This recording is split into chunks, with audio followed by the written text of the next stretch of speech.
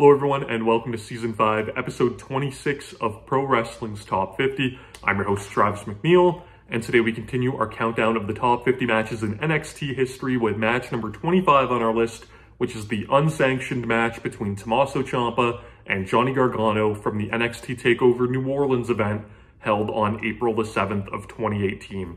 So we've officially reached the halfway point in our countdown, and it's with the match that I thought was the hardest match for me to rank for this project.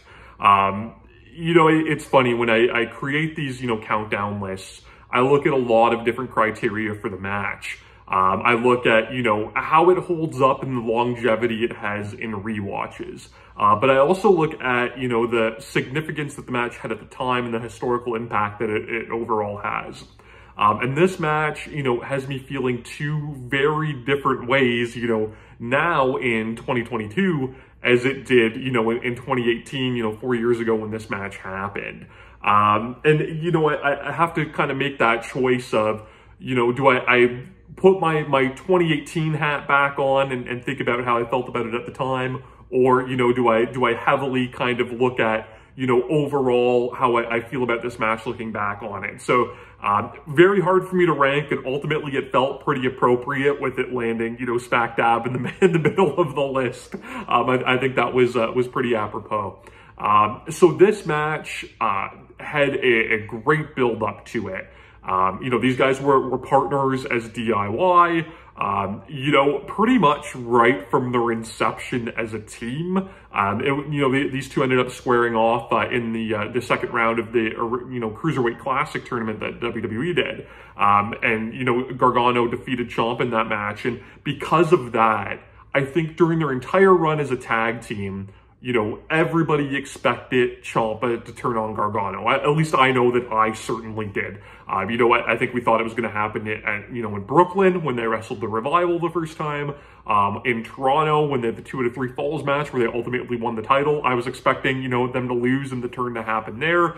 And it got to the point, where these guys were such a successful tag team that when they wrestled the Authors of Pain in a ladder match at the first NXT TakeOver Chicago in 2017, it felt like that match was kind of their send-off to the main roster. And they did a really great job with this because it finally felt like, in my mind, that turn had kind of, was out of the picture. It just wasn't going to happen. And of course, in great wrestling storytelling fashion, they did the kind of post-credit scene where Ciampa turned on Gargano and completely brutalized him. And I've talked about this in previous videos. Ciampa unfortunately suffered a really terrible knee injury that kept him out, for the better part of a year at that point. It led to a Gargano singles run with Ciampa ultimately coming back and attacking Johnny Gargano, after his tough loss to Andrade at NXT TakeOver Philadelphia. Gargano would end up getting a rematch for the NXT title with the stipulation that he had to put his career on the line to do it. Ciampa would once again, interfere, this time costing him the match and essentially sending him out of NXT. That led to this unsanctioned match. Gargano is not considered a member of the NXT roster, but he was allowed to fight, Tommaso Ciampa with no rules, as the main event of TakeOver, very, akin to Shawn Michaels and Triple H at SummerSlam 2002. That Shawn Michaels influence is so strong in NXT at this point, especially, with Johnny Gargano, that they would do the unsanctioned match. Added little stipulation that if Gargano wins, he would, get a new NXT contract. If he lost, that would be it. We wouldn't see him again. So this match is a little bit of a mixed bag because it's got tremendous crowd heat, it's got good action, and it has an amazing ending that is a great cap to the story that, that these two ultimately set out to put on. The problem with it is when they did this match, the kind of, I'll call it like the NXT melodrama was not something that we had seen a ton of. So, and here it kind of felt a little new, that they were incorporating these, dramatic kind of storytelling aspects to it. The problem is this would set the tone for a new style of main event match in NXT where we'd see this so often. And I talked about this in the Tegan Knox and Dakota Kai video where they kind of break the mold and and, you know, deviate from that, you know, by having a, you know, quick, you know, these quick little hesitations and things like that kind of feel a bit more organic. You know, I find with these two, it feels really forced. And the problem that I had here is they would run this match into the ground. So you have this amazing blow off that they do here in New Orleans on WrestleMania weekend, and then they follow it up at the next TakeOver with a Chicago street fight, which was an interesting match because the first half of the Chicago street fight, I prefer to anything they do in this match. It's really heated. It's a great brawl. But then the second half of that match, you know, they maybe do like 3 actual moves through it, and it's all of this like resting and drama and all of this, you know, extra bells and whistle stuff that completely took me out of it. From there, they would go on and they would have a third match for the third consecutive TakeOver in Brooklyn. They would do a last man standing match where it would be a little bit of both. You'd have, you know, some of the good elements from the first 2 matches. You'd have, you know, some of the bad elements for, you know, from especially the second match. But then it had the most laughable finish that I've ever seen in pro wrestling. You know, where Johnny Gargano's rage gets the absolute best of him and he delivers one final knee to Tommaso Ciampa, but, you know, his momentum sends him careening off the entrance stage so that he can't answer the 10 count. It was just, it was also maddening to me and completely laughable at that point. You know, it felt like that jumped the shark, like it had turned into parody. Then, you know, we don't stop there as we get into 2019. You know, we have a Gargano heel turn, a DIY reunion, and then a Gargano face turn where it was all a big swerve to lure Ciampa into a false sense of security because Gargano ultimately knew that Ciampa was going to try to double cross him. It was all so convoluted. It was leading to these two having a 2 out of 3 falls match at the WrestleMania weekend TakeOver in New York City. Unfortunately, Ciampa would go out again with a neck injury this time, and it would lead to, you know, what ultimately I found to be a much better match in Gargano and Adam Cole having the 2 out of 3 falls match instead. Ciampa would eventually come back from the neck injury. They would go back to these guys once again, which was supposed to be WrestleMania weekend 2020. You know, that TakeOver didn't happen as planned because of COVID. Ultimately, they would end up having a cinematic match, the one final beat, which I just thought was absolutely atrocious and the worst version of, you know, all of these guys putting together, you know, their melodrama and their overacting and things like that. And by that point, I was just so completely over, you know, these two wrestling each other. So, you know, with me having, you know, all of that in me now, going back and watching this match, that at the time, you know, I remember when TakeOver New Orleans ended and it was such a good show and I felt so great about wrestling and I loved what they did here. But going back and watching this match now, it is sullied a little bit. So, you know, I can't rank it higher for that because even, you know, the slight melodrama they do at the end now causes me to roll my eyes where it didn't at the time. But that said, you know, this was a really big match for NXT at the time. You know, it was really well reviewed. I think Meltzer gave it 5 stars. People loved it. So, you know, it still is a worthy inclusion on this list. And I think absolutely by far, it's the best overall match that these two had done together. Tommaso Ciampa, I give him a lot of credit for, you know, how he was as a character in this initial, you know, heel run leading up to this match. Because, you know, so often we see, you know, heels that still come across as kind of cool and, you know, get cheered and, you know, people still like them. But it really felt like legitimate heat for Ciampa. Like the crowd hated him. WWE does something, you know, so well with him that they never do, and that's just tone things down and let things breathe and be as how they are. And they did that with Ciampa, where they didn't give him entrance music, which was so great because this, you know, just this piece of garbage would walk out to the ring with no crowd sound and just soak in, you know, the boos and the crowd reaction. And, you know, the crowd, they go a little rogue and, you know, there's F you Ciampa, you know, chants and everything like that. And he's just so good at like closing his eyes and soaking it all in. Just really, really great character work. And, you know, it's something, like I said, that WWE doesn't do too often.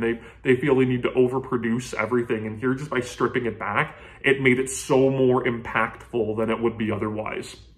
On the flip side of the coin, Johnny Gargano is the ultimate babyface. There's, you know, little Johnny Gargano, you know, print out crowd signs, like with his little face emoji thing. I don't know what it is, but they're everywhere in the crowd, and the crowd is, you know, 100% behind him. There's no 50-50, there's no 60-40, there's no 90-10. It is 100% a crowd that favors Johnny Gargano, and it makes the match so much better because of it.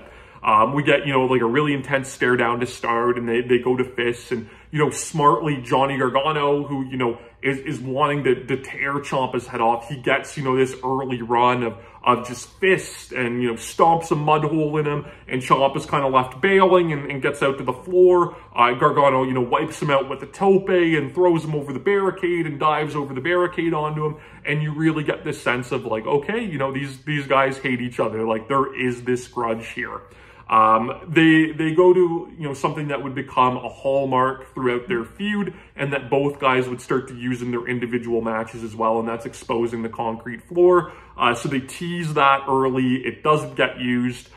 We then move into a tease of the announcer's table. And they did a really great spot here that I loved, where, you know, they're teasing that someone's going to go through that table, and Ciampa just ends up suplexing Gargano off the table to the floor. I liked it. You know, we get so used to the tropes of you know, these big announcers table spots. But, you know, here it was great. Because, you know, they took us in another direction with it. It was a brutal spot that, you know, came across as unexpected and organic, and it was really nice. You know, from there, Gargano is, you know, left getting beat down, and, you know, we get a little bit of an elongated kind of methodical beat down on him. Ciampa does a really good job, you know, being brutal and being menacing and being dirty. Commentary, you know, they do a pretty good job putting it over as, you know, that the referee can't stop anything because it's an unsanctioned match, and he's only there, you know, to count the fall or grab the submission. The crowd, you know, gives Ciampa good heat during all of this, so it works, and it adds to that overall, you know, story of the match. We get a little bit of a hokey spot where, you know, Ciampa goes to the floor and, you know, he intimidates a fan with a bad leg and grabs his crutches, and again, you know, it felt a little forced and felt a little silly, but it was a way for them to incorporate these crutches, you know, which are an integral part of the story, because it's, you know, the crutch that Ciampa used to wipe out Gargano at NXT TakeOver Philly. So, you know, overall, it was fine. You know, I wish there was maybe a more organic way they could have went about with it. You know, even have Ciampa come out with the crutches at the start to be symbolic. I don't know, but it was fine. But they, you know, Ciampa goes for these crutches, and Gargano, you know, dodges and avoids these crutches at all costs, you know, kind of doing the tease of those. And eventually we go back to the concrete floor. So Gargano, you know, teases that he's going to hit the slingshot DDT, the one final beat to the floor onto the concrete. Ciampa blocks that, teases, you know, an air raid crash off the apron of the concrete. Gargano gets out of that and ends up powerbombing Ciampa on the concrete, which was brutal.